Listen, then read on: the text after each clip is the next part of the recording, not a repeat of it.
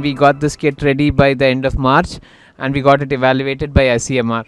By end of January, we understood that COVID-19 is going to become a global problem, and it is also going to hit India. So we thought, being a premier institute, which is IIT Delhi, we thought we should start working on it because we would need affordable diagnostics. So that's why we started working on it by the end of January. The cost factor that has been talked about, so we can think of a substantial reduction in the cost because the kit as such, the one that is developed in house, would cost somewhere around 200 to 300 rupees.